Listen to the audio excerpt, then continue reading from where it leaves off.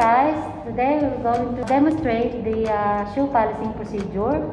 Step 1, prepare all the materials. Yeah, we have the shoes, the rugs, the shoes, the cream, the brush, cloth the wax, polishing wax. clean rag.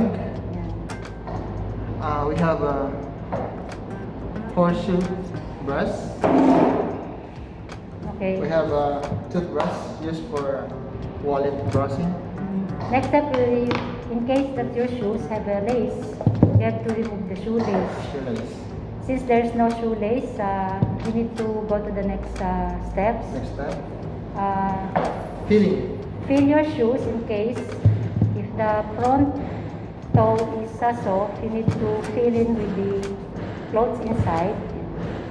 It's like this. So you can have a firm surface. To make it hard for cleaning. Okay, let's go to the next step. Next step is remove the dirt and dust. Okay. Using your brush.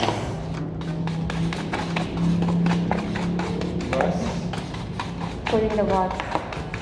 Clean Putting rag. the sole. Brush.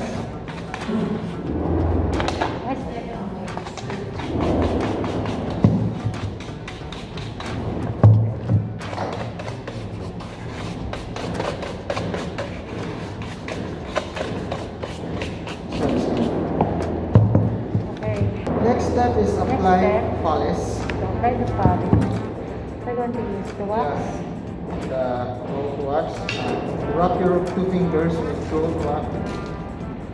With clothes. This way. And you want to do it this way.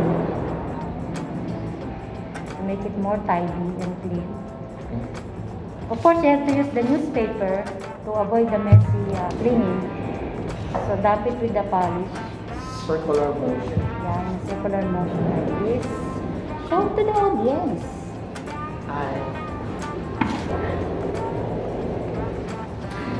Apply wax as needed.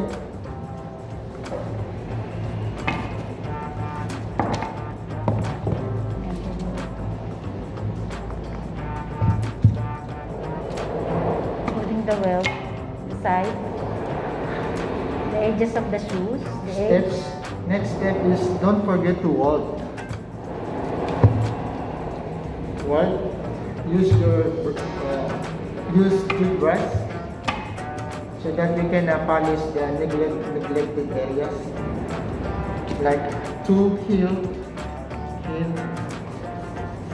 To make it clear, demonstration, there is a corner that the rugs cannot be reached, so you have to use the toothbrush by dripping it or brushing it with the polish.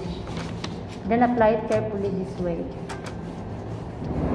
So the toothbrush may reach the deep edges of the shoe that you are polishing, including the edges and the side of the shoes. Avoiding the sole or avoiding the lace in case that your shoes have a lace. If your customer don't want to your lace to be damaged or messed by the polish, black polish. Then wait at least 10 minutes. Let the wax dry.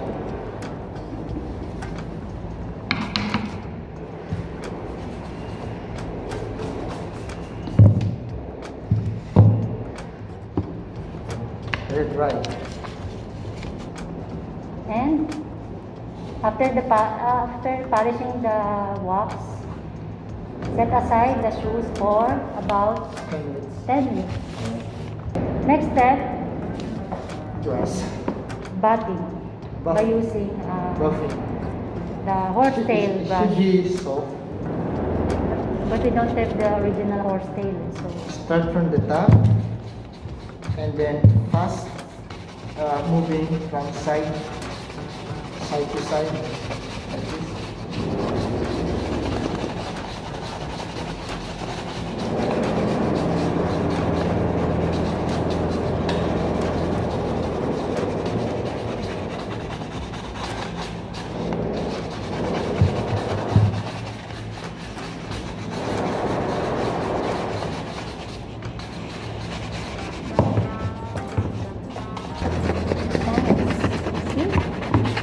the difference of the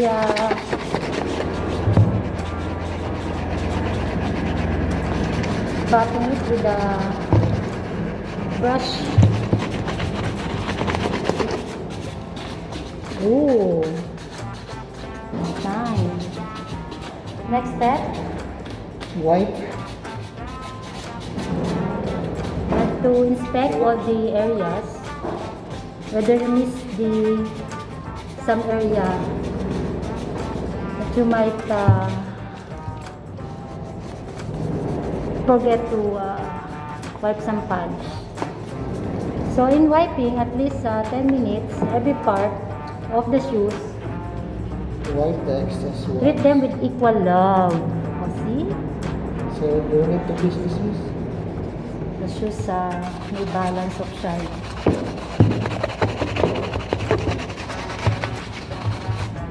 Okay.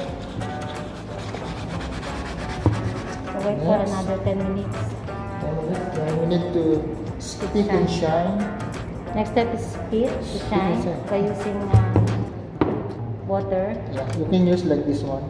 The rag. Dump it with the. It's another way of. Yeah. Just put it a little bit of water. Just a little bit. And do it this way.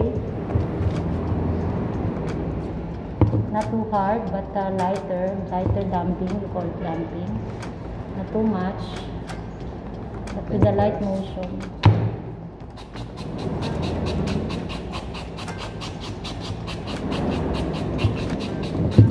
And then we will brush it again.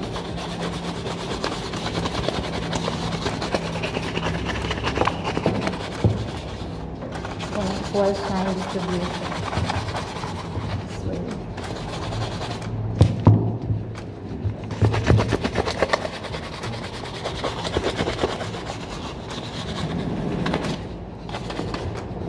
Once you're done, the shine finish, let it dry and leave it for 10 minutes. In case your shoes has a lace, put it back the lace on the hole case, but this one is a formal wear, so you have to shine the shoes very thoroughly. So it's done. Thank you for watching.